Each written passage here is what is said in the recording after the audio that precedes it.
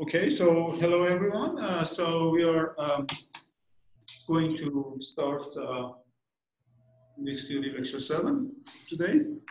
It's good to talk to audience as well. So as I promised, now the goal today is, I mean, maybe it will take 2 lectures. I'm not sure. Definitely, I don't think we can finish it today. But our immediate goal is to prove that if we have a, so the goal is this, to show an elliptic operator,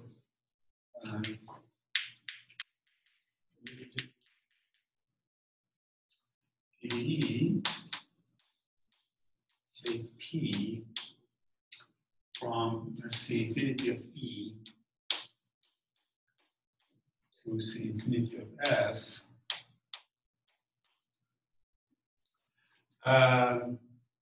defines,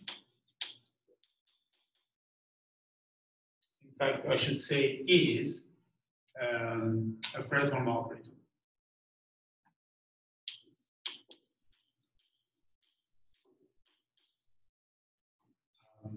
So I should say over a compact manifold. This is very important.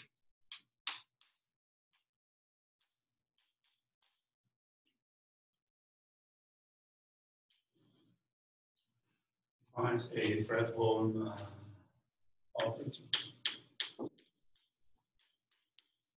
So in a kind of naive way, actually, which is correct, even in this case, I mean, this has many different versions, but so for now, I can just say that e.g., i.e., I should say e.g.,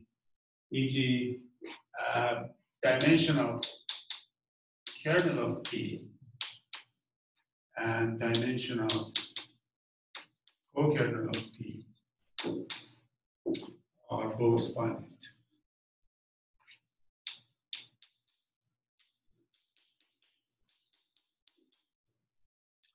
So in particular, then this P has an index, which we want to compute eventually, but we have to know that this is the case. So the conditions are elliptic. Of course, differential operator, these things we know, we have seen many examples, but over compact is very important.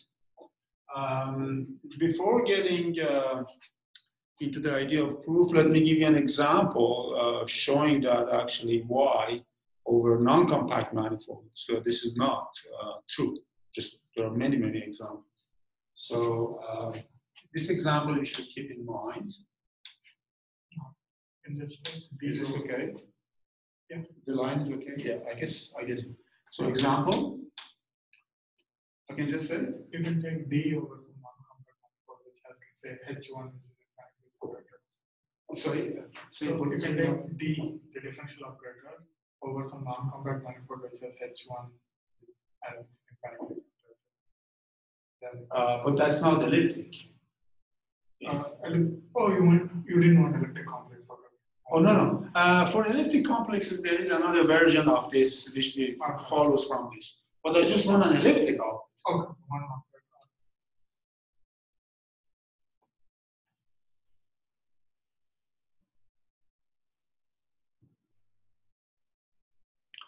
So the question is, can you give an example of an elliptic operator over a non-compact manifold such that it's not Are there Toeplitz operator? A Toeplitz is not a differential operator. Toeplitz operator is not a differential operator. So we are looking for a differential operator now. Okay, so what about this example? So let's take Laplacian. D2 dx2 plus d2 dy2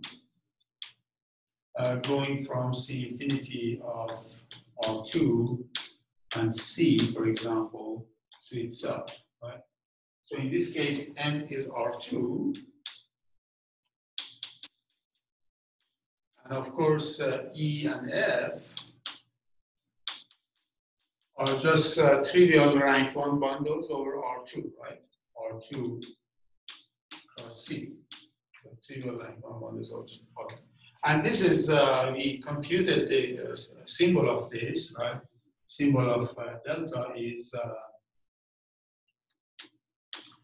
X and C. We computed to be minus C1 squared minus C2 squared, which is norm of C squared. So this is different from 0 if C is different from 0, right? So we checked it several times already. I guess that this is elliptic. So Laplacian is elliptic. Now let's look at the kernel of Laplacian. So what is the kernel in this case? Well, kernel of Laplacians are exactly harmonic functions on R2, right? So kernel of Laplacian is harmonic functions R2. And I say this is infinite dimensional.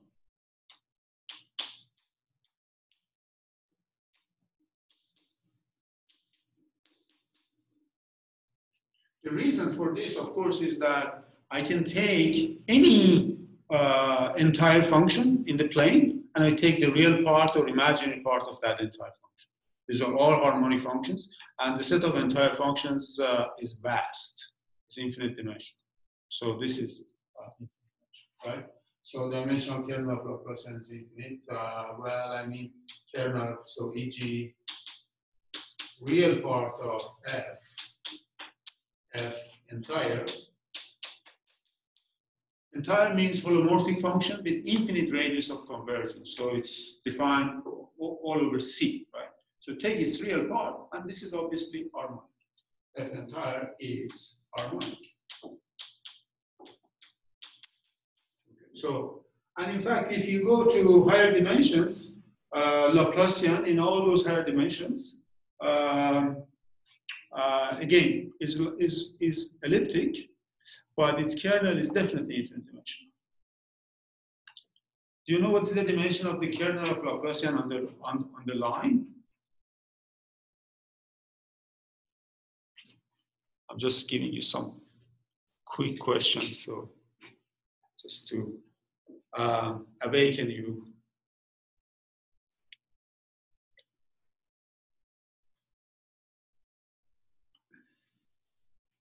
So you want functions whose second derivative is 0, right? So that's infinite. No. so just note.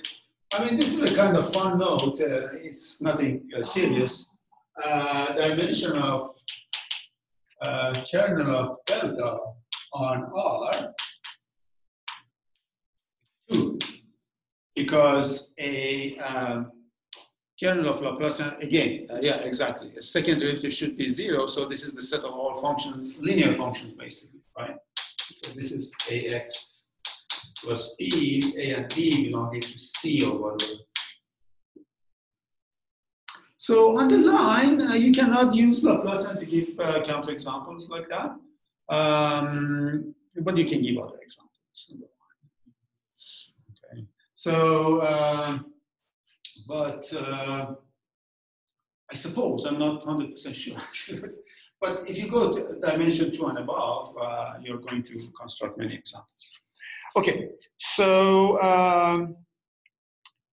so this is kind of should convince you that compactness plays a big role in all the arguments that eventually we are going to provide for the proof. Okay, any questions about this? Okay, so now let me erase this and then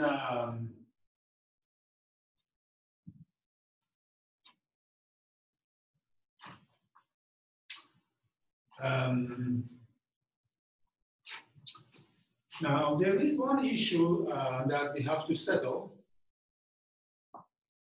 So the issue is that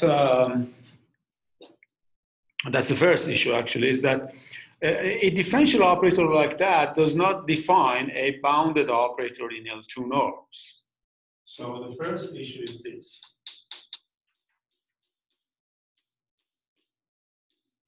A differential operator. So let me write the O. Does not define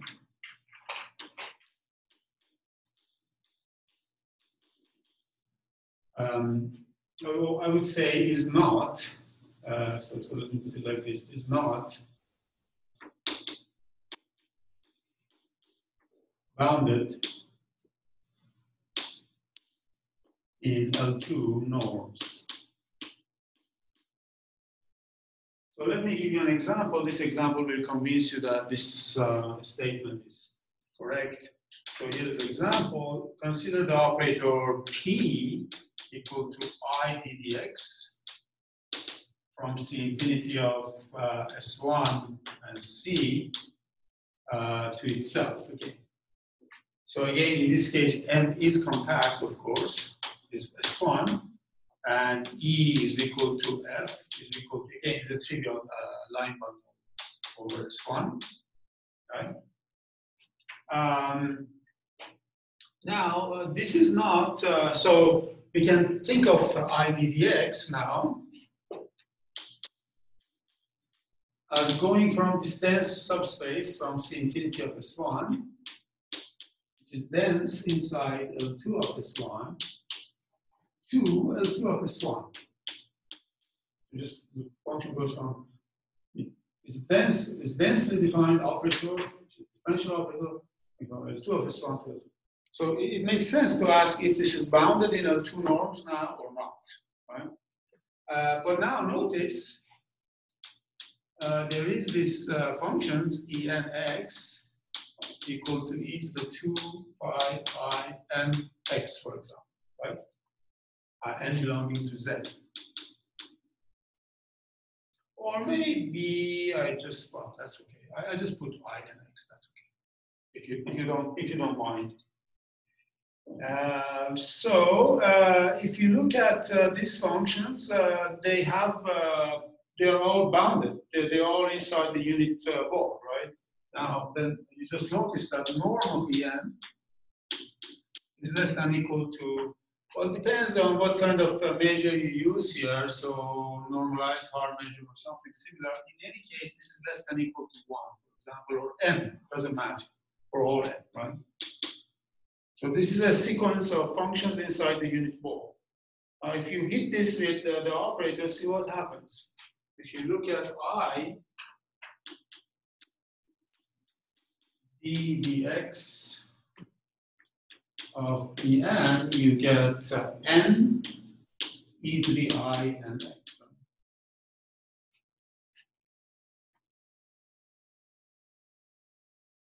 But what is norm of these guys?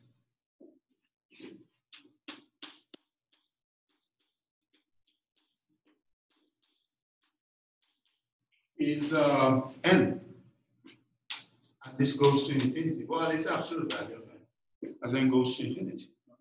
So this cannot be a bounded operator in L2 norm. So this should convince you that this is definitely not a bounded. But we love bounded operators. I mean, the Fredholm theory that we developed was really for bounded linear operators between Hilbert spaces, right?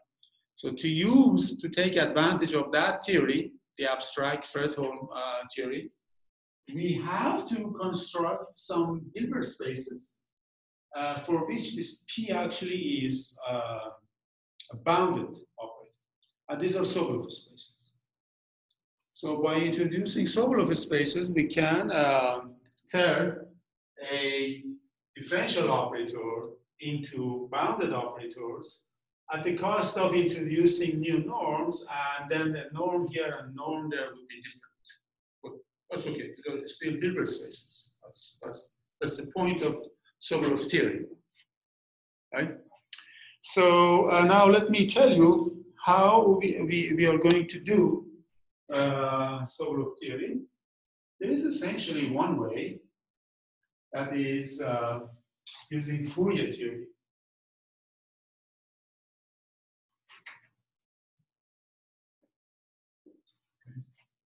So let me quickly recall some basic Fourier transform.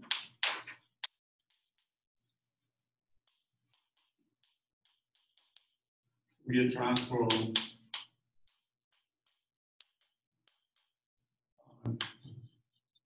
and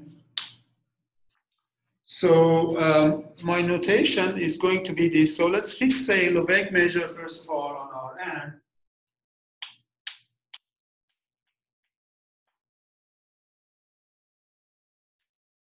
Lebesgue, yes.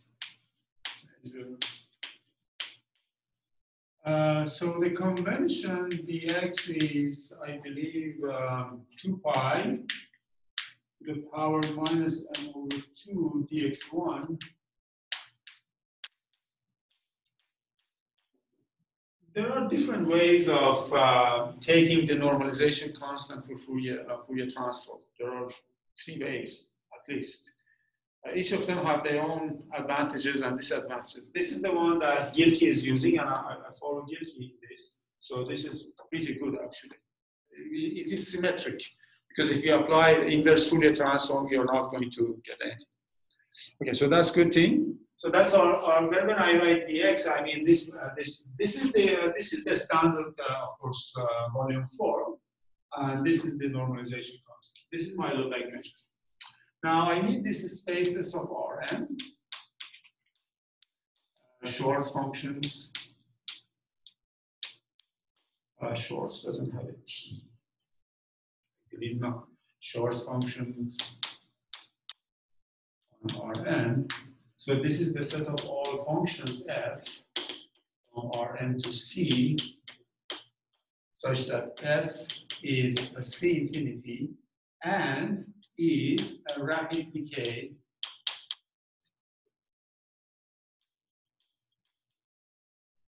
together in all its derivatives.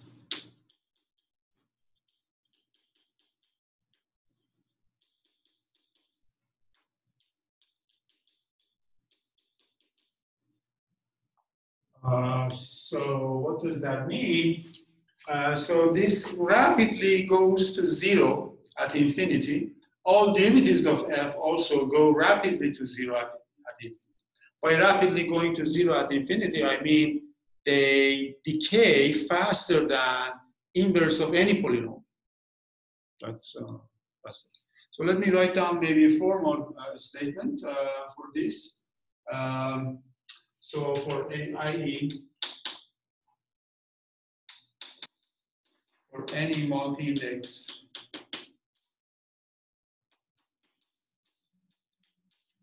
I and any k belonging to n natural numbers, there exists a constant c k, cky,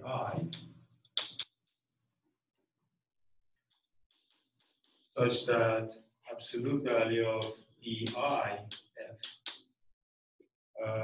yes, this is less than equal to ck times 1 plus absolute value of x to the power minus k. So I should say, i.e. for any f belonging to S of Rn, and for any multi-index I and any index k, there exists a constant Cik such that this is true. Maybe I should put x here also. So this is exactly the idea of rapid decay, right? At infinity, it decays faster than k power, inverse k power of any polynomial or something. Okay, so this is clear. So examples of this, of course, Gaussians.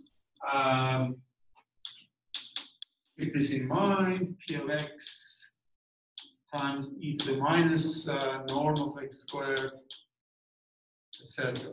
You can cook up a lot of examples using Gaussians. You can put even more negative powers of degree 4 and 6, things like that over there.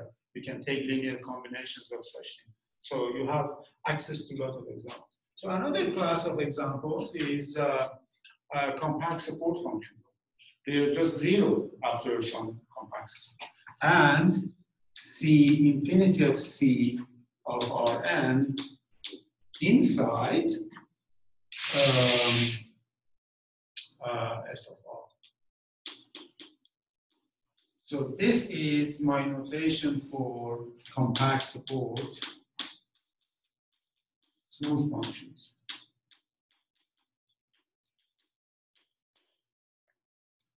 So they are clearly there.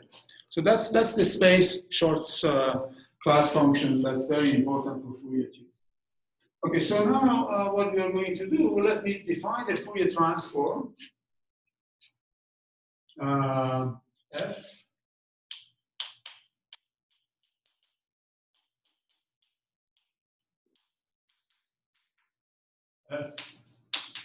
goes from Schwarz.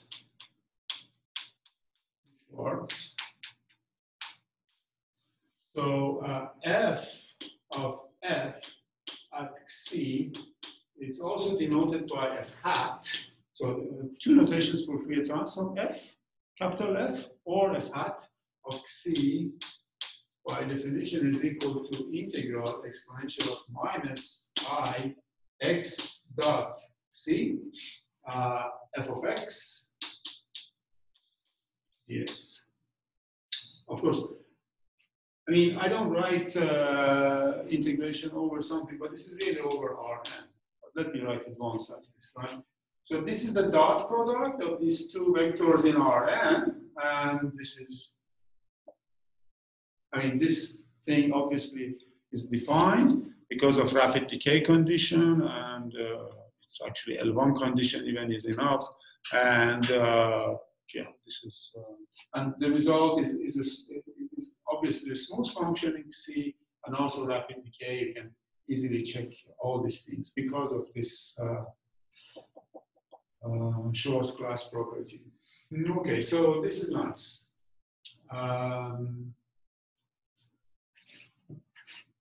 Okay, so this is Fourier transform of a function. Just a comment, it's better to think of, in fact, Fourier transform as a function on the dual space of Rn. If you want to think properly, really properly about this, or functorially, it's better to think of it as a function on the dual of the group. But that's okay now because Rn, we can just identify it as dual using standard inner product. So there won't be, we are not running huge risk of confusion if we just take Rn star to be Rn. But over general abelian groups, you have to be careful. The Fourier transform is a function on the dual group, not on the group itself. Anyhow, so that's one thing. Now, some properties of this, that's very important. Let me recall these properties.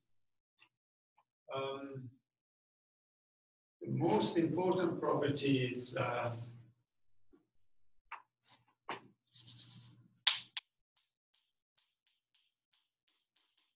and we need it actually, we're going to use it, properties of Fourier transform.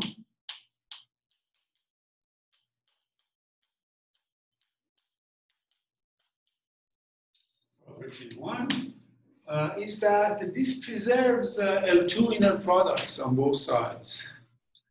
So is that F hat, G hat, this is L2 inner product is equal to F G. This is really Braunschweig's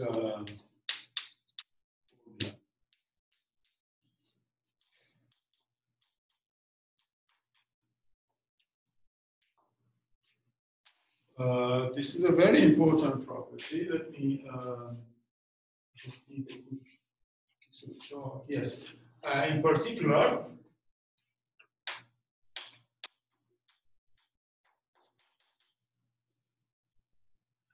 norm of the function, L2 norm of the function, and L2 norm of the Fourier transform are the same. Right? Norm.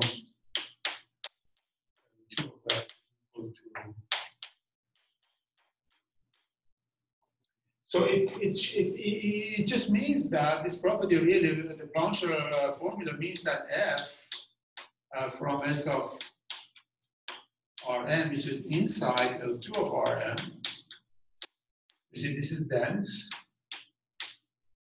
going to L2 of Rn.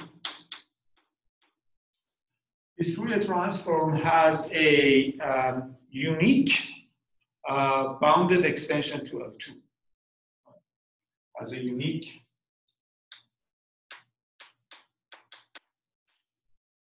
continuous extension to an isometry.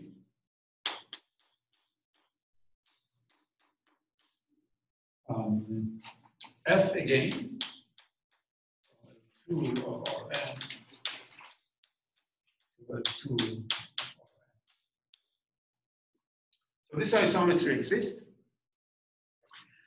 Just a kind of fun fact to think about is that although this exists, but there is no formula for this that works for all L2 functions. So that's kind of funny because we have a formula working on Shor's function, and this formula actually works on all L1 functions, But there are functions in L2 which are not in L1, right?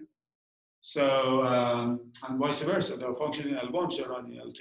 But anyhow, for L1 function, this formula is also correct. But there is no universal formula, as far as I know, that works for all L2 functions. Because you have to get into this business of abstracting extension of operators. Anyhow, so that's, but we use that. Okay, so property 2 is that if you do convolution product on the left-hand side and take Fourier transform, it's like you take Fourier transform and multiply. So f star g is the convolution product,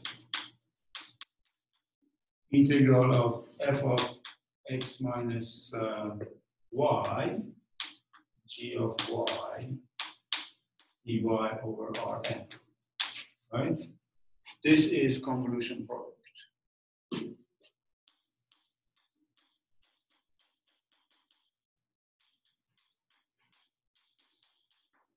Okay, so it just turns convolution product on the left-hand side to usual pointwise multiplication on the right-hand side. That's another beautiful property of this Fourier transform. And the third one is Fourier inversion formula.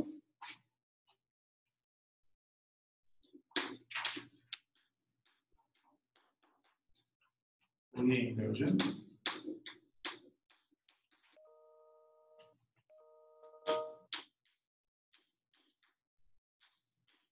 So what does it say? It just says that you can recover your function from its Fourier transform by the same formula except for a change in sign of c. So it just says that I can actually use what they've written here is that f of x is equal to this one, and then so this is, you can recover f from its, this is the Fourier inversion. So what does this mean? It just means that if you go back and forth using Fourier, f squared is not identity, but is this reflection operator R. The reflection operator R is just R acts like this. R f and x is equal to f of minus x, right? And from here also you conclude that f4 is equal to identity. So the fourth power of Fourier is 1. Its second power is is this reflection operator. We need some other properties. That's the behavior with respect to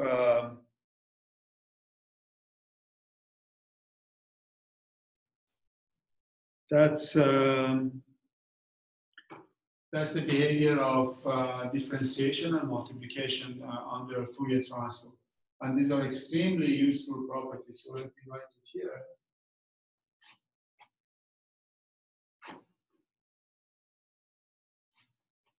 So what if you differentiate alpha times a function like maybe f and Fourier transform it, and you want to know its value of c. This is, you can Fourier transform the function, and then you can multiply by c to the power of alpha. So this is c. So let me introduce this. So this d alpha is really like 1 over I, d alpha 1, dx1 alpha 1.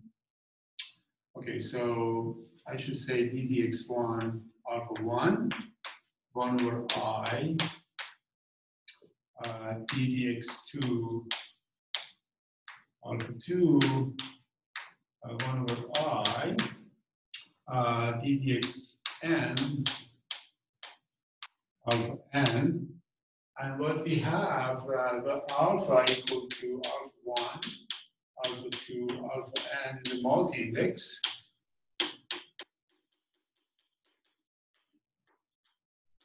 That's one thing.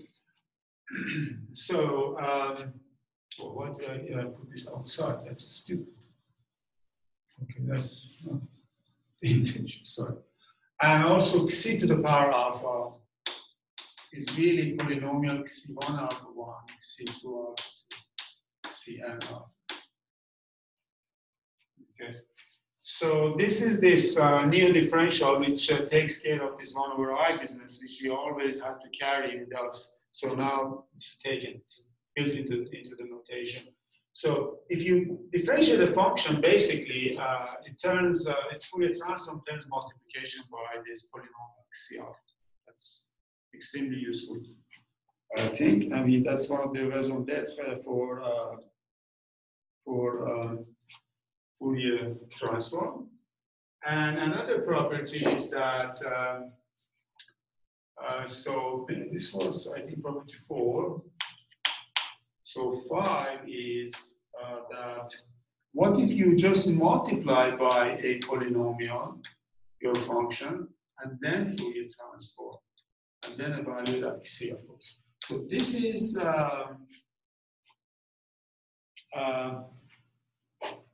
it turns out this is you can Fourier transform and then differentiate alpha 1 times alpha 2. So this is basically d alpha c f hat acting on c. Now, in all these statements, it's safe to take f, for example, Schwarz class function. So I'm just implicitly assuming f belongs to Schwarz class, but you can extend these things to larger classes of functions. But for example, for Schwarz class function, this is a statement. I mean, this is the whole point.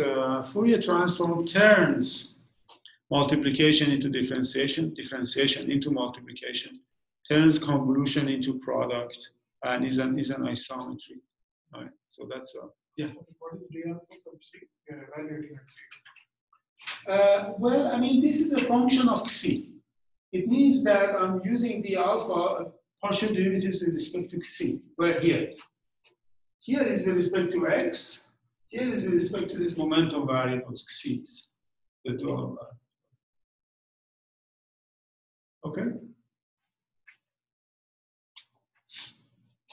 Okay, so we have now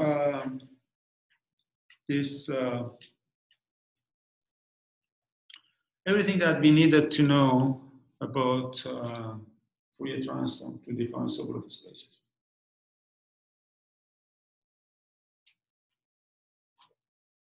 Okay, so let's go on.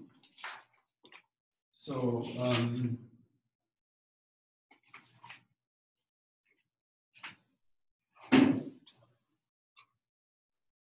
let me introduce this Sobolev space HS. Okay, so for S belonging to R, define the norm.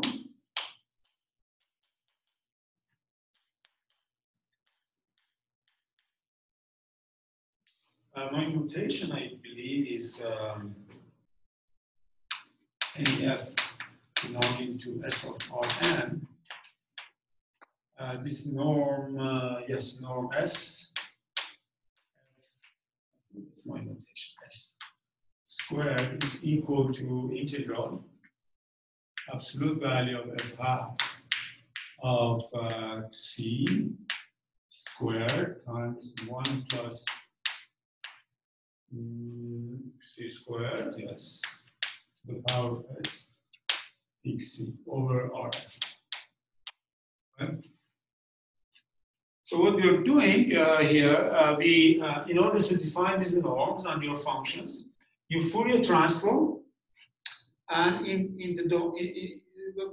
you Fourier transform, you multiply by this particular function, because S need not be integer, so this need not be a polynomial anymore. This is just a function. And it could be negative also. S could be negative. It could be anything, any real number. And then you just take this. You define this as your norm. In fact, this comes from an inner product. In fact, so let me just, you can take inner product of F and G to be, we put here, because this is, everything is nice, squared. In fact, it is an inner product. So I should say it comes from an inner product, as you can easily see. So that's one thing to notice. Okay, so we have this space S of R, Rn, and norm S. So this is a pre-Hilbert space, because there's an inner product, and it's a pre-Hilbert space, right? Is a pre-Hilbert space.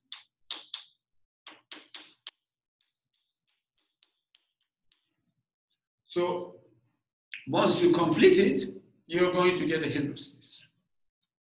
Complete it.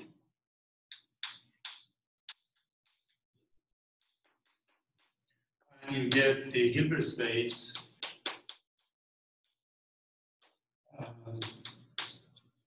HS. Leave S, I put it down, no, up.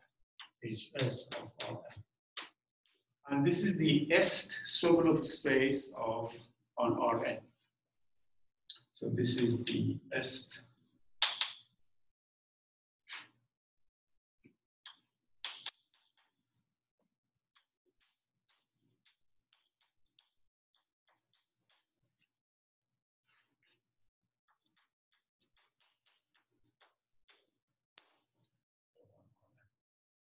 Of functions on Rn and so on. So we have this Hilbert space for any real number. So we have defined all this scale of Hilbert spaces. Right? Any questions before I move on?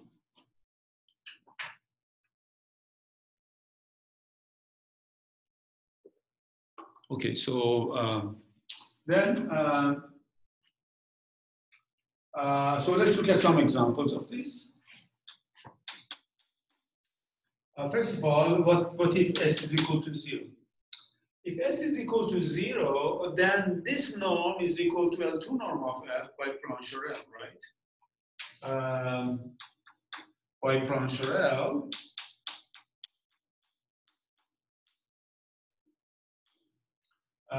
norm Sobolev of 0 Sobolev norm is equal to the L2 norm, right? So this space, we can think of it as L2 of Rn. In fact, if you want to think about it like that, we have to use Fourier transform to come back to functions on Rn, and then that's your just. So this is an important observation that we always think of H0 of Rn as L2 of R. So, yeah. Now, one thing that's clear, if you note that if S1 is less than S2, S1 less than S2, and then norm F S1, yeah, I should use this. Norm S1 is less than equal to norm F S2, right? For any Shor's class functions.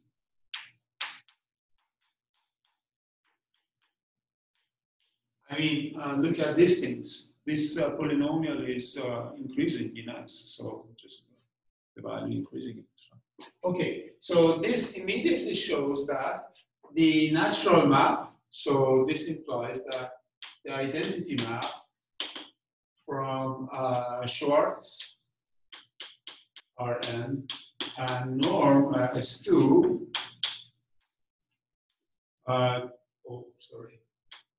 norm S2. I'm writing okay, S2 to Schwarz Rn and norm S1 is bounded, right? Because it's a contraction, right? It's bounded. And because this guy is dense in the Sobolev space, so you get a unique extension to Sobolev spaces, right? So there exists a unique extension to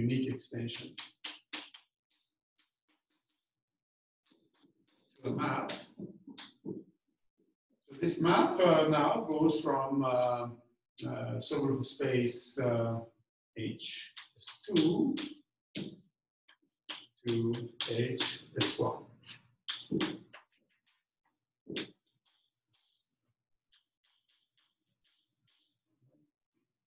So remember, S1 is less than S2. Right? So in particular,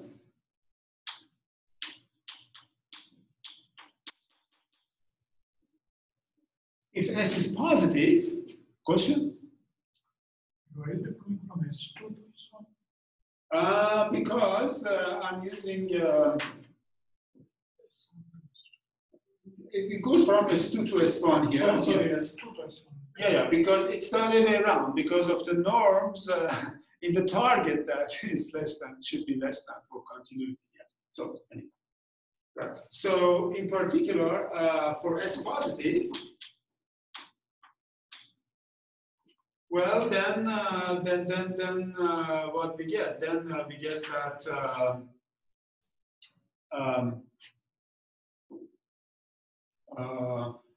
I should get that this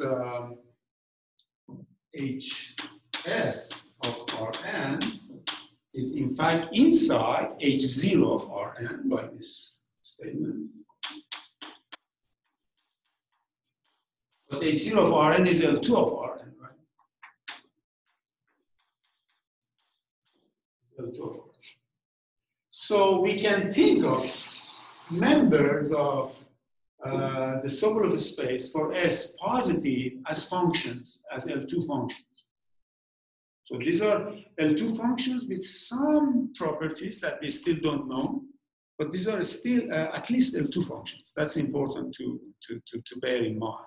These are L2 functions with some extra properties that we haven't uncovered yet, but we will say something more about the extra property. But if you go to the negative scale, then you get out of L2 and you have to deal, you get things like distributions, and you get all kinds of strange creatures there. But so far. I mean, okay, so that's good for now. Just understand. So, any questions or? You could have played the same game with LP also, right? Yes, you can define. This is L2 Sobolev spaces. You can do LP Sobolev spaces. Also, you can do LP local Sobolev spaces. There are all these function spaces. But for index theory, so far, I don't think these are needed. So this is the good news that this much is enough for us. And it's not clear that C infinity belongs to this completion. No, in fact, there's no reason that be for general things. But in fact, we'll prove something about C infinity of rapid decay, something like that. We can. I mean, of course. I mean, Schwarz functions are there, but what smooth functions beyond Schwarz function are there? So we're going to unveil some properties. Okay. Any other questions? Okay, so I think, so let me make some comment about this Sobolev space. So the idea is that S measures regularity. It's an order of differentiability, but it's a different way of measuring differentiability. It's a more subtle notion of differentiability. So it's always good to know, to have some intuitive idea. So let me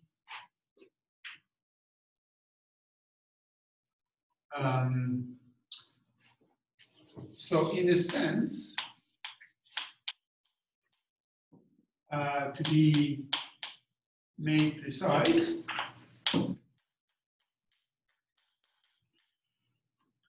S in HS Rn measures the degree of differentiability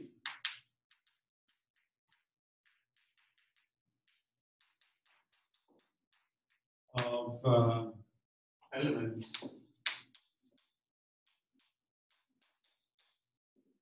Rn. In fact, I can say a little more. In fact, I can say roughly these are functions which are S times differentiable, and the S derivative is L2. That's the philosophy. I.e., these are functions. I mean, this is a rough statement. Okay, so roughly again, these are functions which are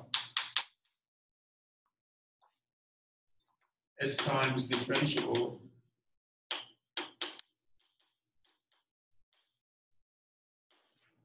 with S derivative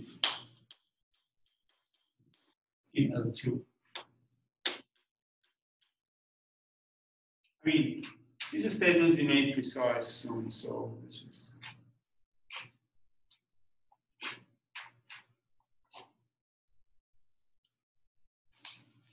Okay, so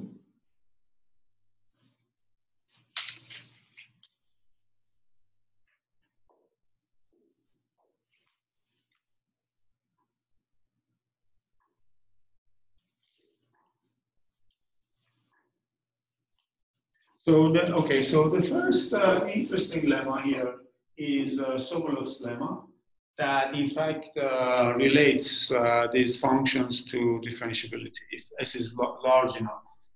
So this is lemma. I have a question. Oh, yes. Yes. Does it make sense to ask what is the intersection of all these Sobolev spaces? Mm-hmm. Yes, they are in fact interrelate. I mean, interlace is not. They are kind of. They form a chain. In fact. Yeah. So they form a chain. So this is L2, and it decreases as S grows to infinity, goes to plus infinity, and this increases as S goes to minus infinity. So the chain is in reverse order. It's a kind of decreasing chain, if you want. So, so you can think of intersection of all HS, and this will be exactly a smooth functions that are. Yeah. So we'll drive it right now. Yeah. Okay. Okay, good. So this is Sobolev lemma.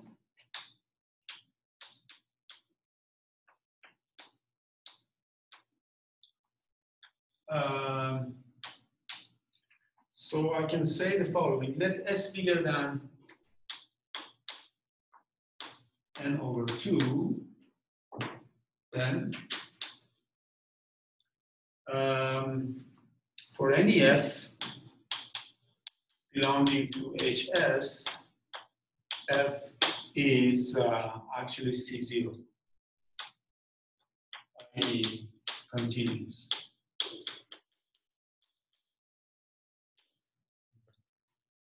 So if S is large enough, bigger than half of the dimension of the space, then first of all, because it's positive, I can always think of it as inside L2 of Rn. So these are at least measurable L2 functions. But more than that, they are in fact continuous functions. Okay.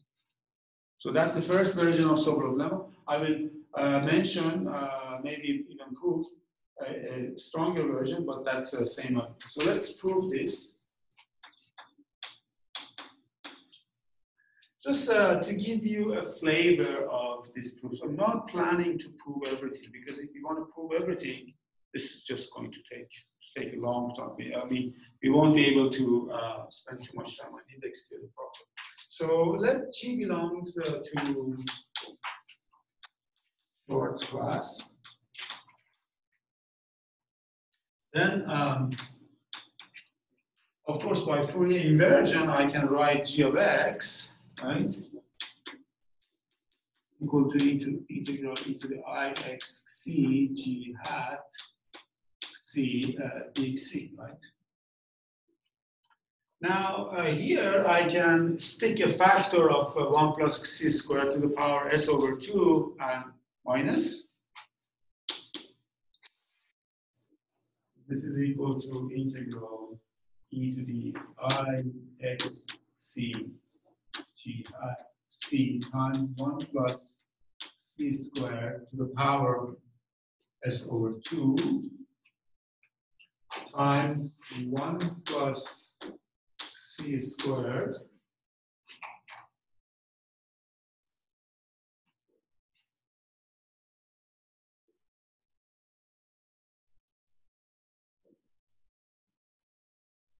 to the power minus s over 2 dx. Now we can use, this is inner product of these two functions now, right? It's this function with this function taking inner product. Okay. So the Cauchy-Schwarz tells us that by Cauchy-Schwarz, this is less than equal to, well, I mean, I have to take norm of this function times norm of this function, right? So this is going to be the Sobolev norm, I believe. So let me just write it like this: integral over Rn g hat c. Yes, 1 plus c squared. Maybe like that, actually, yes. To the power s over 2 times integral over Rn. 1 plus absolute value c to the power of 2 minus s over 2. And there is a big C, of course. This is big C. Now, remember, there is this condition that S is bigger than n over 2, right?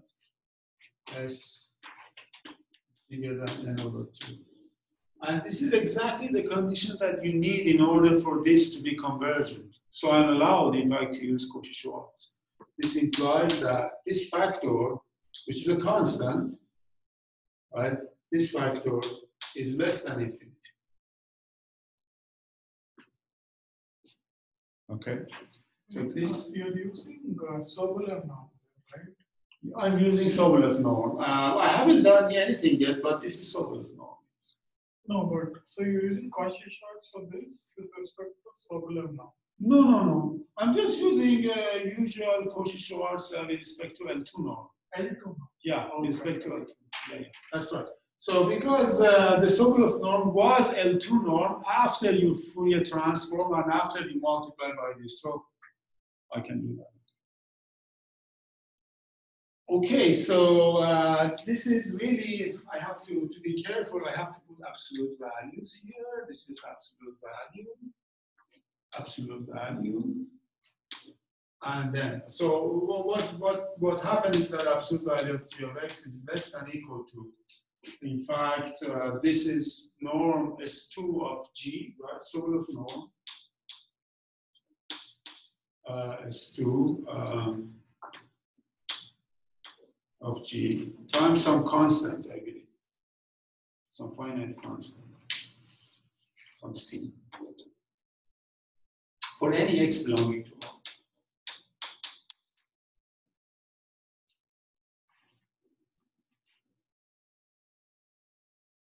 That's what we did. Yeah. Okay. Sorry, what is S2? What is S2? Oh, actually, S. This is S. Sorry. Yeah, good. Thanks. Okay. And remember, this G, we're just assuming it belongs to Schwarz class on Rn, right? Okay, now we can finish the proof because an element of Sobolev space is a limit of such things, right? By definition. So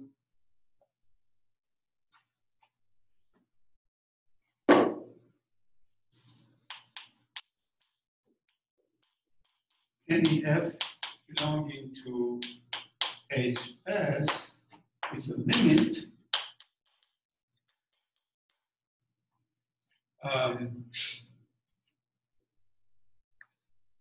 in S norm. So f is the limit of Gns as n goes to infinity of Gns belonging to Schwarz class by definition. So if you use this, you notice that actually there's a uniform convergence now, right? So we get that f is, I mean, these functions are continuous and they are uniformly convergent because they are norm convergent here, so they are uniformly convergent, pointwise, in fact, uniformly convergent. So f is a uniform limit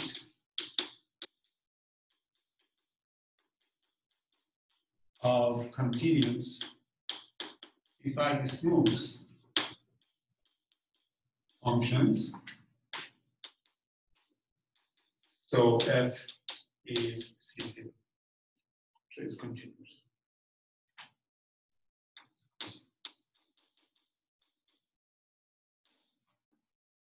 That shows that this is the case. So that's one version of Sobolev lemma. Any questions?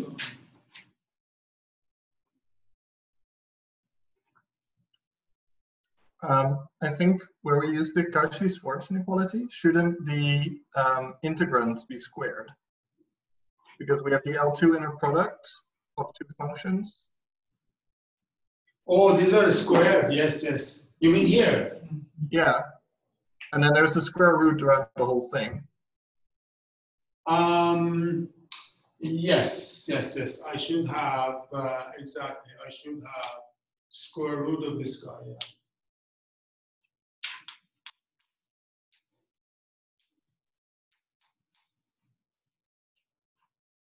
I think so, yes.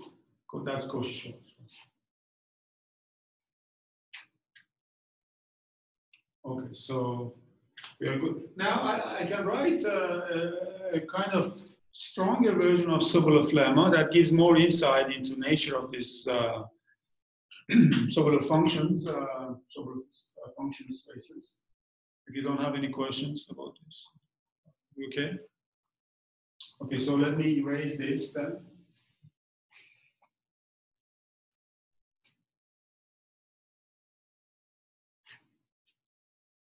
So this is a kind of stronger version.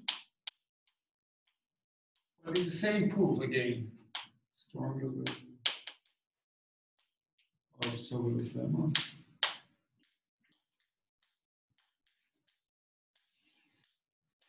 Let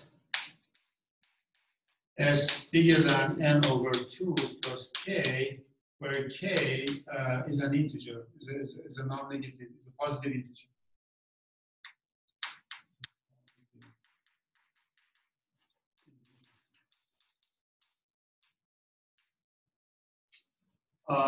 Then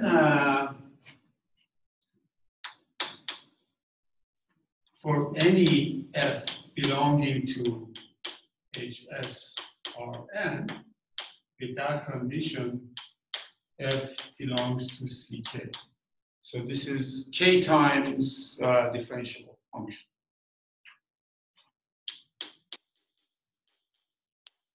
K times differentiable.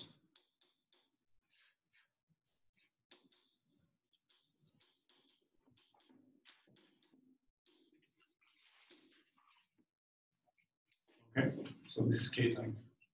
I mean, proof goes along the same line, but you're not just working with G. Now you have to take G prime, G double prime, and so on.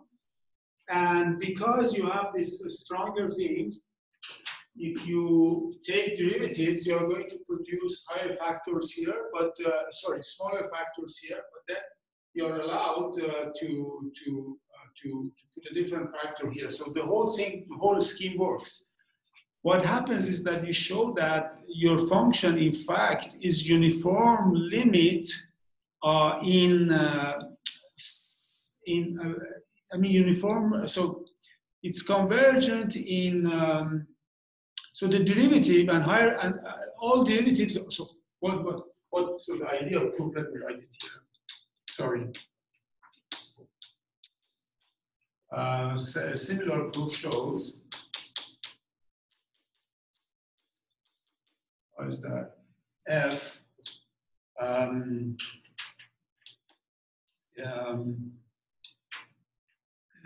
is equal to so the approximating sequence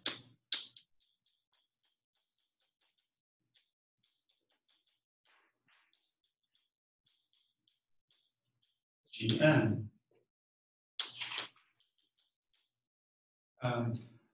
actually is convergent uniformly with all its derivatives up to order k. And you have this result from basic analysis that if you have a sequence of functions that's uniformly convergent, the derivative is also uniformly convergent, second derivative also uniformly convergent. The limit is k times differentiable at this. So the same result that we had for C0, now you have it for C1, C2, Ck. So this works. This is a crucial condition. So now we have a better understanding, at least, of these Sobolev functions as in the positive range. So these are, as S grows, they become more and more differentiable. So in particular then, if you have something in the intersection of all those Hs for S bigger than 0, certainly these are all smooth functions. Not all smooth functions, but these are all smooth functions. Because still you must have some decay at infinity, but they are definitely smooth functions. follows easily from. Any questions or comments? So this Sobolev lemma we should keep in mind. That's very important. A second important lemma is something called Rellich or Rellich lemma, or Rellich lemma. I'm not sure. It's a German name. So let me raise and then.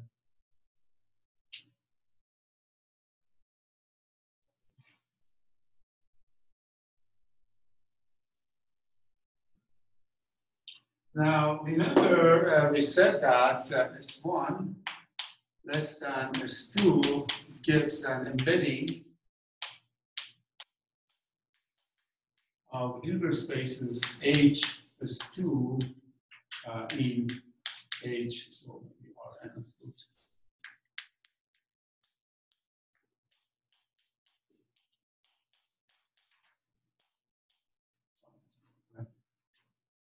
So this Rellich's lemma basically says that this embedding is essentially compact. So it's a compact operator, essentially. So yeah, I will tell you. Rellich says this.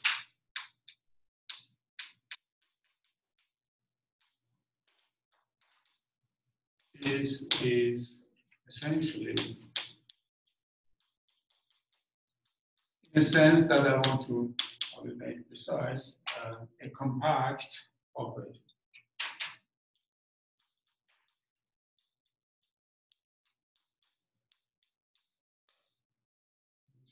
So this is a very strong statement, right?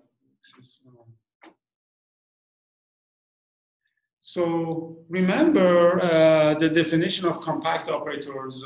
Maybe we had from Hilbert space to itself, but you can easily formulate from Hilbert space to another Hilbert space, right? That's what we have. So while we had an equivalent definition that if you have a bounded sequence of functions, then there exists a subsequence which is convergent in L2. That was one criteria for compactness. Right? And that's what we are going to show actually here. So more precisely, this Rellich lemma is this.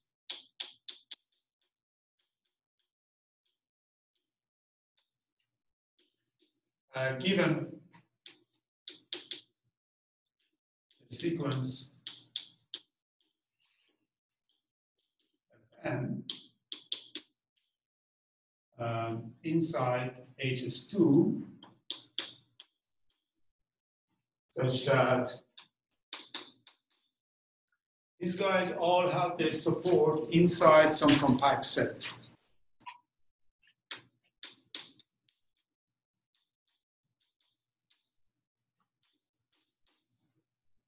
Compact.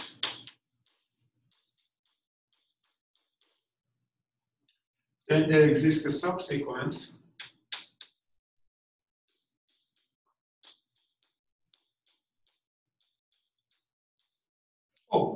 sequence of support, and of course, norm n is 2, yes, is less than n for all n. This is crucial. They are in some unit bar or something like that, right? Then there exists a subsequence fnk. Okay, so okay. That it's convergent in HS1, actually. If you look at it there, it's convergent.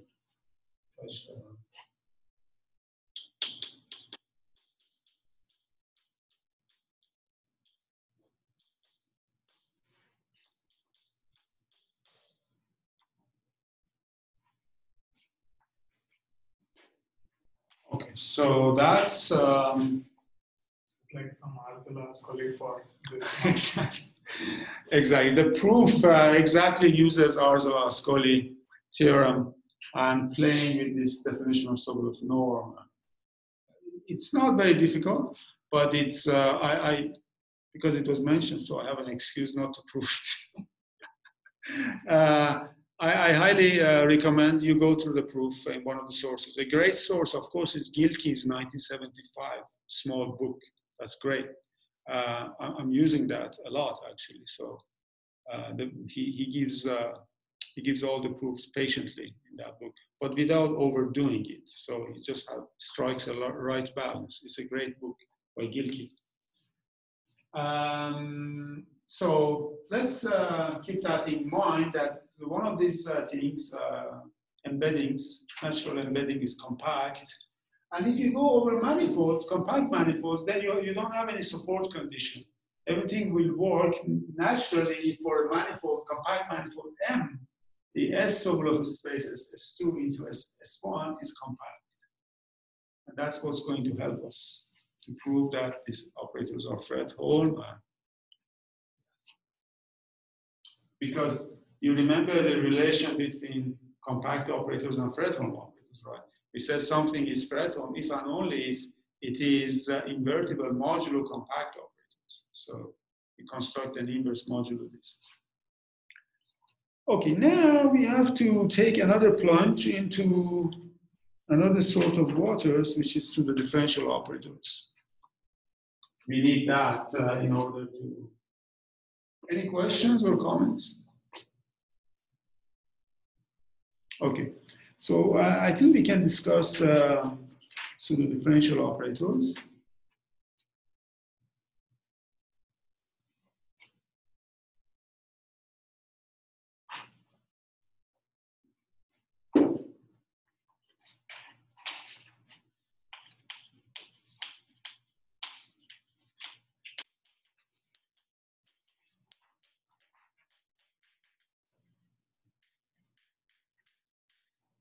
So the idea of pseudodifferential operators is that if you have a differential operator, if you want to invert it, the inverse of this operator is not going to be a differential operator, right? The inverse of a differential operator, I mean, whatever it means, whatever we mean by inverse is, well, for example, you have an operator like ddx, and what is the inverse of this? So it's some sort of integration, right? Or what is the inverse of Laplacian in R2, the operator that we started discussing there? It's not a differential operator. It's going to involve some sort of more sophisticated ideas. So the type of operators that will emerge, they are defined in terms of the symbols first and Fourier transform. So let me mention. So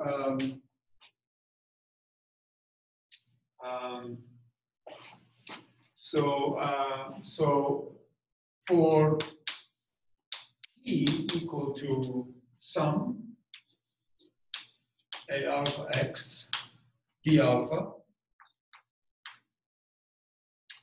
absolute value of alpha less than equal to m, differential operator for order m.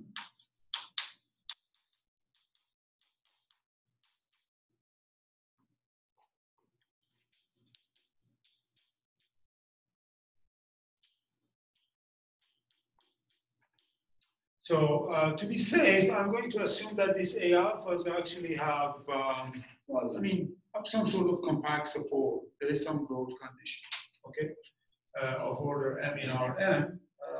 What we can write? We can write this differential operator using Fourier transform, using Fourier transform. We know that Pu of x is equal to integral e to the I x dot xc, P of x and c, yes, u hat xc. You see where P, little p I mean, is just equal to that.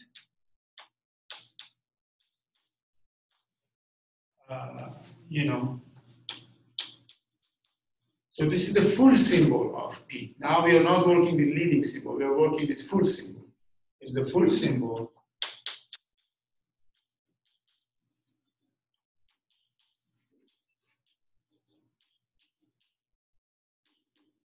So this P, the full symbol, the function, of course, from Rn to Rn to C. This is a smooth, right? And some other properties that makes this formula.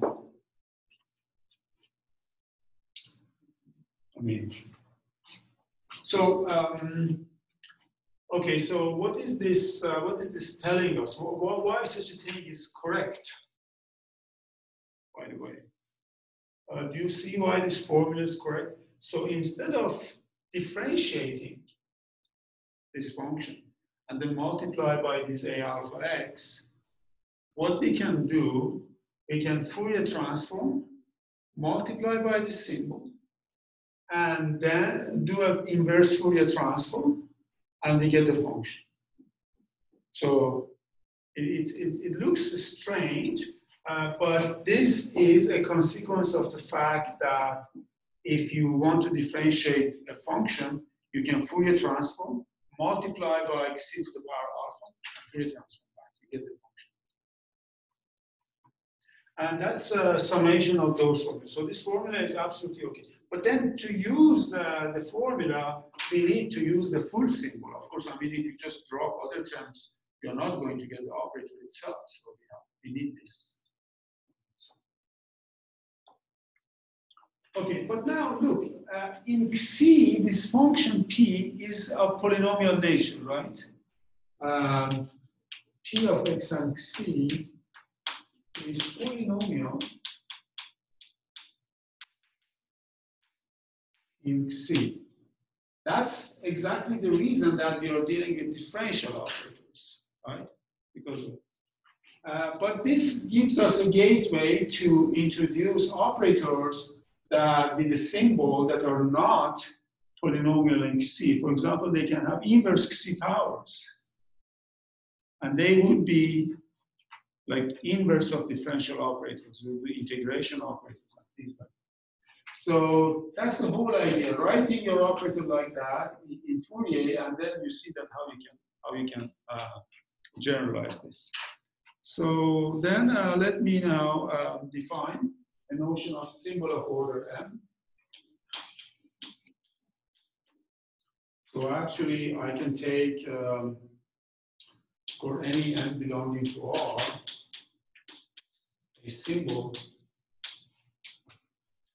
of order n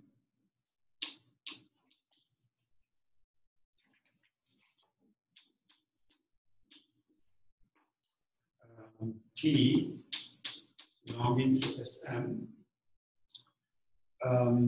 is a function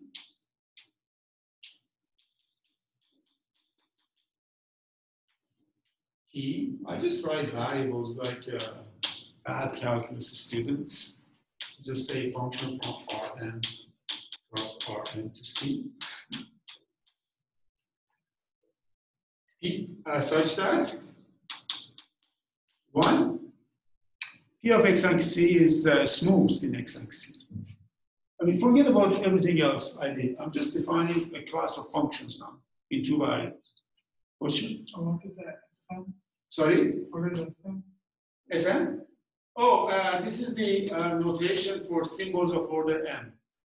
It's the class of symbols of order n. For me, I denote it by Sm. If it has the following properties: P of x and C is smooth is infinity in x and C. It has compact support in C, second wall.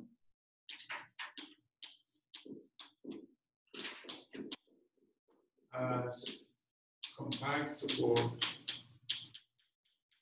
in X. Okay, so second one.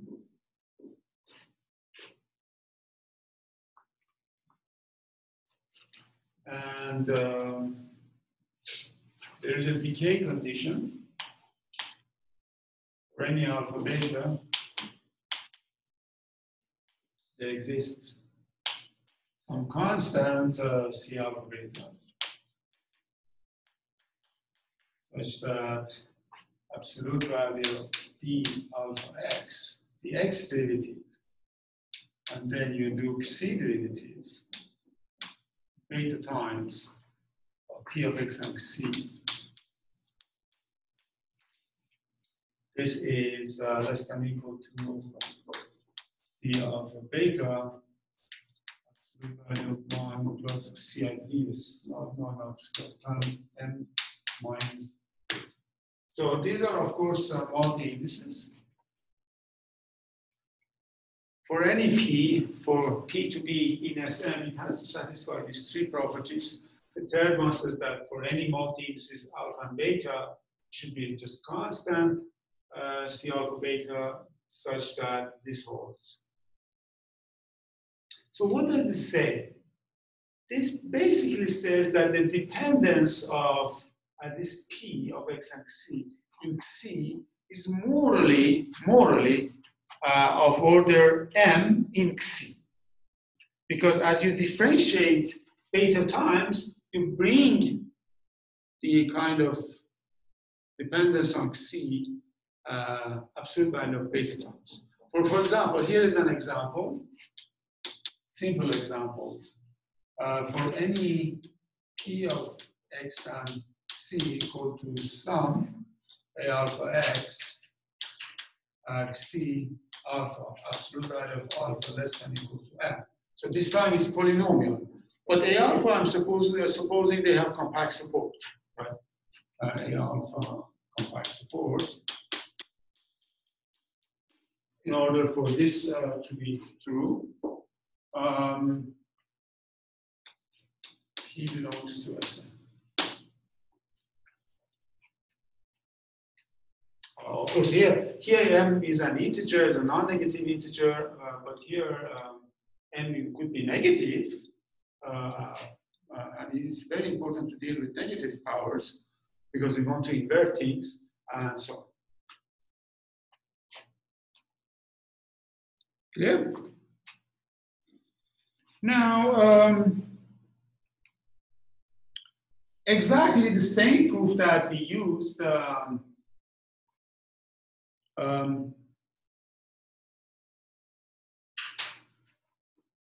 Okay, so let me just say this. Now, this P belonging to Sm defines an operator, capital P now. Okay, so there is a relation between it. There's little p and capital P from Schwartz class functions, at least, or n to its subprime. By the formula that I just erased, you go to Fourier, multiply by P and come back.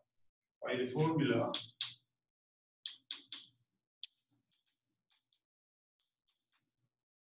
P u x equal to integral e to the I x dot c p of x and c, right? You had c this. So this is well defined, defines the map from Schwartz functions to Schwartz functions. And now, similar to differential operators, you can now show by same argument essentially that this extends to a bounded linear map into Schwartz, into Sobolev spaces. So let me just write it down. Well, maybe I didn't even say that. Maybe I haven't. Maybe I didn't say that. Okay, maybe I went too fast. Right. So. Yeah, okay. So let me put it like this, then easy to see that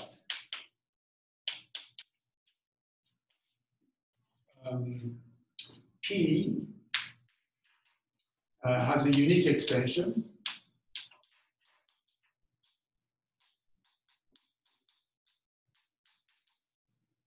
A continuous map.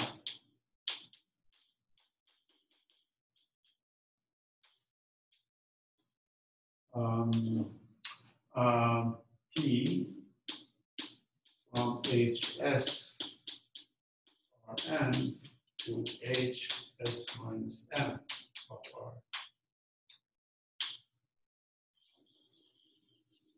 I'm sorry, I don't think I mentioned this for differential operators before. I should have mentioned it because that's a crucial property. I went too fast. I don't think I mentioned this in the first part of my lecture. I should have mentioned. This is for differential operators and for pseudodifferential operators in this sense. This is not difficult. You just write down the formula for S minus M, because here you see, to do this, you are multiplying by 1 plus C to the power S over 2, right? Here you are multiplying, you are measuring by multiplying by 1 plus C to the power S over 2 minus M over 2. But on the other hand, because there is a derivative involved here, M times derivative, so there is some C to the M appearing here.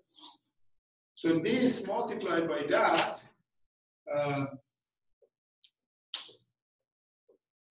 should have something like C to the M. They compensate and we give you again S over 2. So proof of this I'm saying is very easy. But do it, please. So that is a, of course, I mean, from beginning it was one of my reasons to introduce, one of our reasons to introduce this Sobolev spaces. In Sobolev norm, differential operators become bounded operators, but you have to change the scale. Should I go in more detail into proof of this, or? I think it's very clear from if you write down the definition. I see that Luke is nodding, so that's good.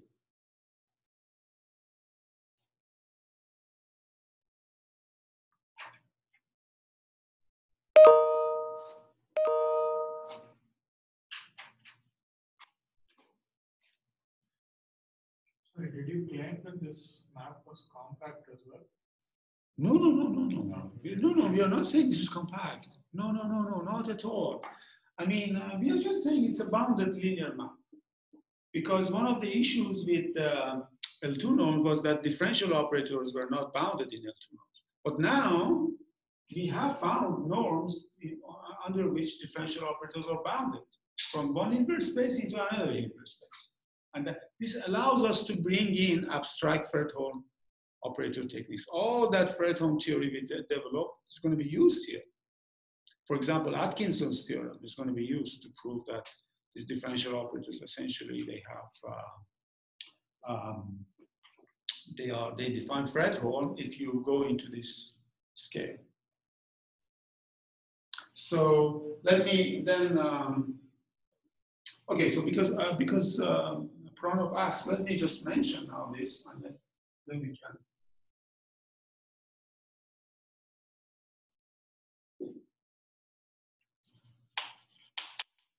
We'll soon show that. Soon means perhaps next lecture. With enough definitions for any elliptic T, elliptic differential operator P, from the infinity of E to the infinity of F, we get a unique extension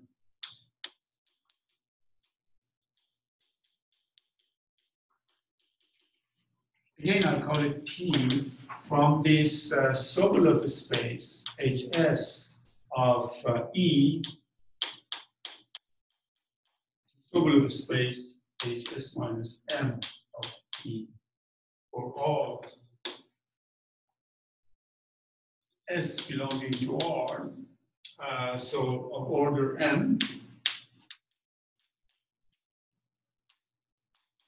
And furthermore, not only bounded, like in this case, in fact, it's a Fredholm operator. And in fact, it's Fredholm.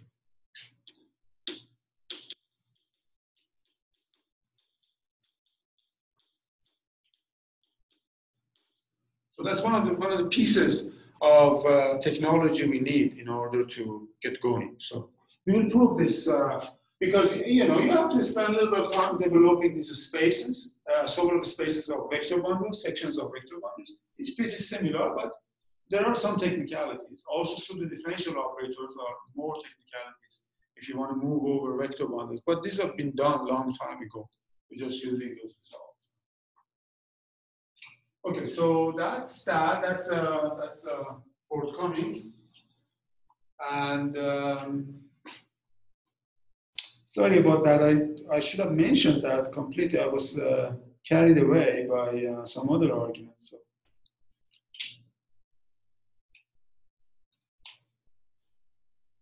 Okay. So, any comments or questions? Can I have 10 more minutes so that we just get to some good. So some examples of now of symbols of T of xc belonging to Sn. So some symbols of order m. So some examples. Of course, as I mentioned, I mean the first example, of course, is symbols of differential operators, right? T of xc equal to some A alpha x C alpha absolute value of alpha less than equal to. As soon as we choose these A alphas with compact support, and m in this case is an integer. But with this thing, we cannot produce anything above symbols of positive integer order, right? So that's what it is. But then you can also construct things like that. Now you can invert, for example, you can take pxc equal to 1 plus absolute value of c. So my notation is, 2 to the power m over 2. Yes. Now, this is for any m. You can easily, you can easily check that this is a symbol of order m. I mean, this P belongs to. This does not have complex support. Sorry? This does not have complex support. Oh, okay. That's a good point. I just multiply by some function A of x. Yeah, that's a good question. Good point. So you multiply by some compact support function, then you get something. Very good. And what else? So that's it. I mean, for example, you can take a negative now. And in fact, the symbol of inverse of Laplacian or pseudo-inverse of Laplacians will be of this form, e.g. P of x and c equal to, A of x over 1 plus absolute value of c squared. I mean, this is of degree minus 2. Right? It's a symbol of degree minus 2.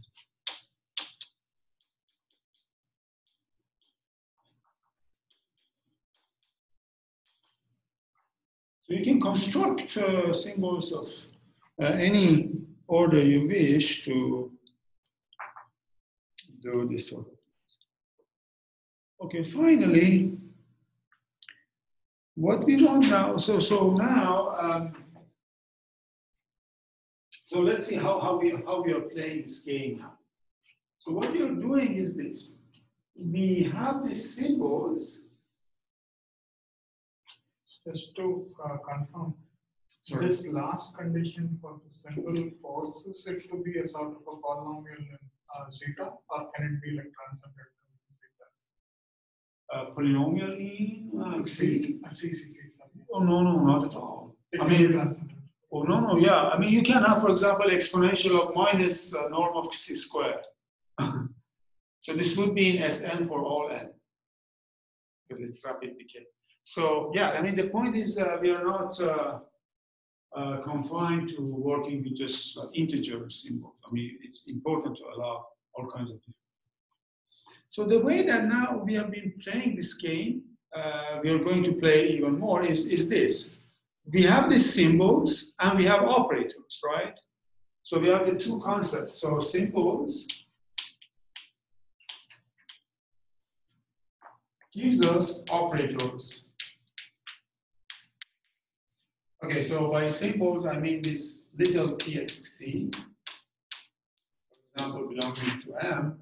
This gives us this operator P.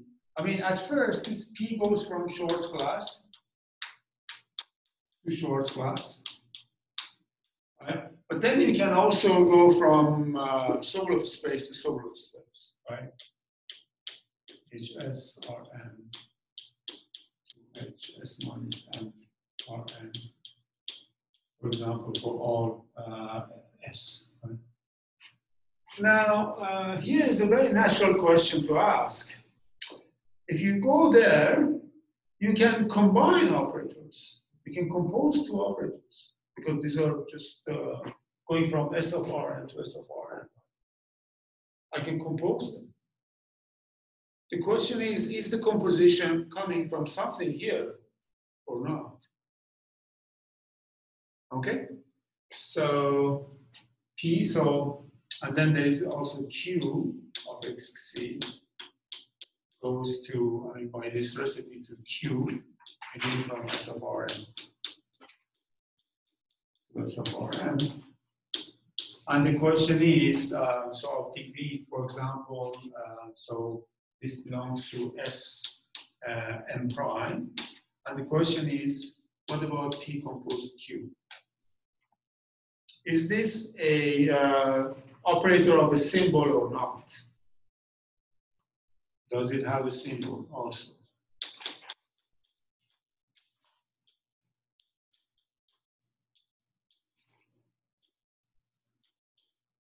Same with the adjoint in some sense.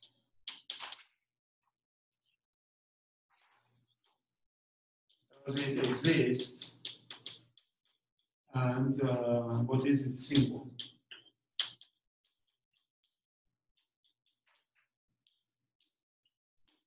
These are very natural questions.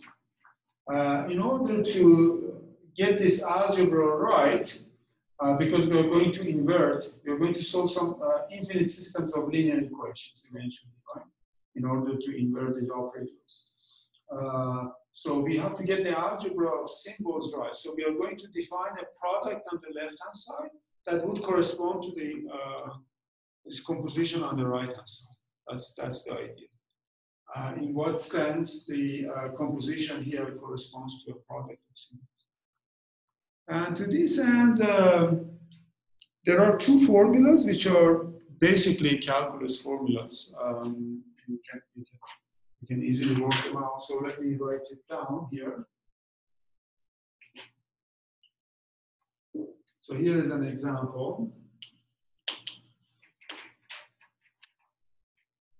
You can consider some operators, P, for example, 1 over I, well, because we need this compact support condition, dx dx, I mean ax dx, and Q equal to P of x. So these are type of operators that come from quantum mechanics. This is a kind of position operator. It's multiplied by some function, of course. This is this is momentum operator. This is position operator. If it is x, it is position. I mean, but we take compact support because of technicality. Okay. So now the question is, what is P composed Q? So yes, P composed Q.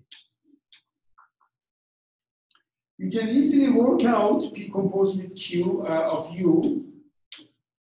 You know, I mean, you apply this to U and you apply P to this. That's very easy. You can write it down, and this turns out to be equal to 1 over I AB dx plus 1 over I AB prime. Okay, what is it? This is a first order operator. This is a 0 order operator.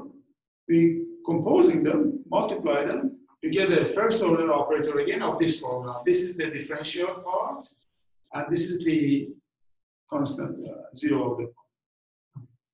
So in general, then what you can show for at least for differential operators, we can easily prove the following. So this I recommend you to try to prove. So for differential operators,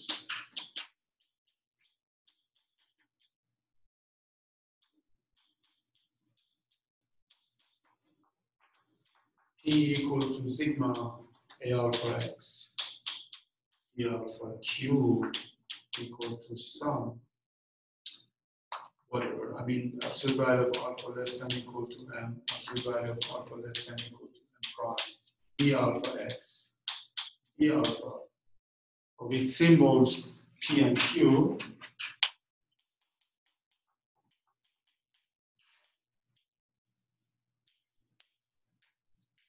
I mean, full symbols, P and Q. You can remember, these are differential operators, right? So these are of this form.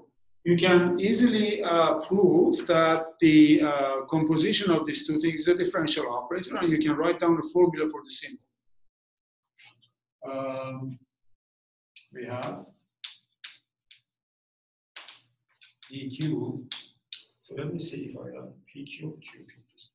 We have PQ is a differential operator with symbol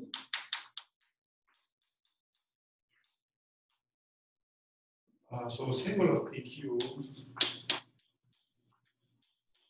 equal to sum E alpha C symbol of P D alpha X symbol of Q absolute value of alpha less than equal to M plus M. This is the formula. So this is a generalization of this type of formulas. I mean, in order to get, you just write down and bring everything into a standard form by passing over the differential sign, differentiating, and you get this formula. This is a nice exercise. I mean, this is just calculus. Just calculus. And it's just the fact that when you compose polynomials, you get a polynomial. That's also needed. Yeah, but basically you have to use some sort of Leibniz rule. Yeah, no, but in terms of symbols, that just like you're composing the polynomial. You're plugging in one polynomial. There is differentiation also involved. Yes, there is the derivative. Yeah, but that's essentially. Also, there exists operator P star, a differential operator again. So P star. So now here is a nice thing. So P star, if this is my operator P, formally at least you can see what the adjoint of this operator is going to be. The adjoint of this operator is going to be, well, this D, the way we have written, is a self-adjoint operator. And I mean, formally self-adjoint. And these are just things. So, I mean, so it is really sum absolute value of alpha less than equal to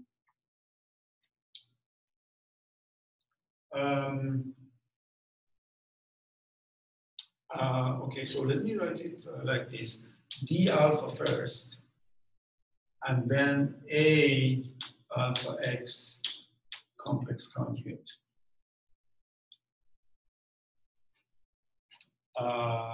Yes. Okay, so there exists an operator such that the following formula holds. P, F, and G is equal to F, P star of G. So for all F and G belonging to Schwartz functions,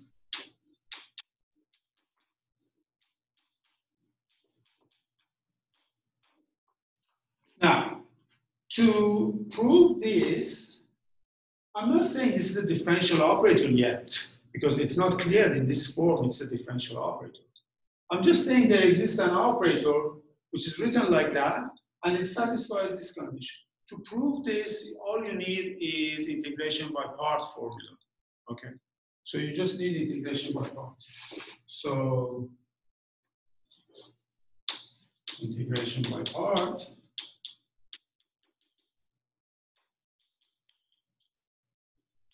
Then the claim is that this is also a differential operator, and I'm going to write a formula for a symbol. Because it's not in the standard form, right? The function is in front of the differentiation. It's not in normal form. In the normal form should be, this function should be here. But you can do it, you can write it that way. And the point of that is that now we get a formula like this for the symbol. So we get, and furthermore, so this needs really a proof, but it's not so bad. A symbol of this star is going to be equal to sum, I believe is going to be d alpha c, and then d alpha x, symbol of p, complex conjugate, absolute value of alpha.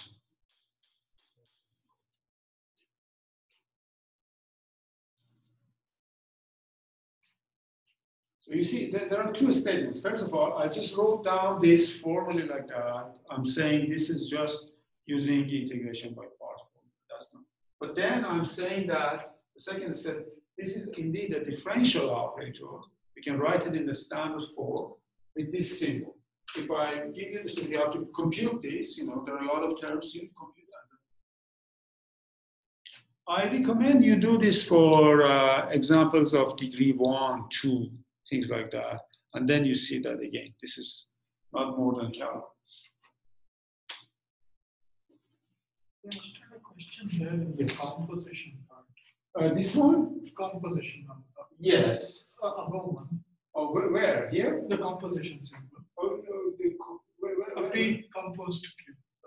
Oh, here? Yeah. Yes, yes. Why isn't the sum from the product of to the product of mm prime? Why is it to the sum of m plus m? Product mm prime? No. It's the degree of two differential operators. If you multiply, it's the sum of their degrees. Yeah, but here you're composing, right? Composing is multiplication of differential operators. So we are just multiplying this differential operator. And when I discussed differential operator, you remember I said that it's a filtered algebra in the purely algebraic case. And yeah, the filtration is by this degree filtration or order filtration, of course. Okay, so I think that's good. Now, should we stop then? I think it's a good time. So I just stop the recording and then we can discuss if you want. Or maybe if you have questions, maybe we want to discuss it in front of camera if you want. Or what. Okay, so let me then stop the recording. Okay, pause, stop.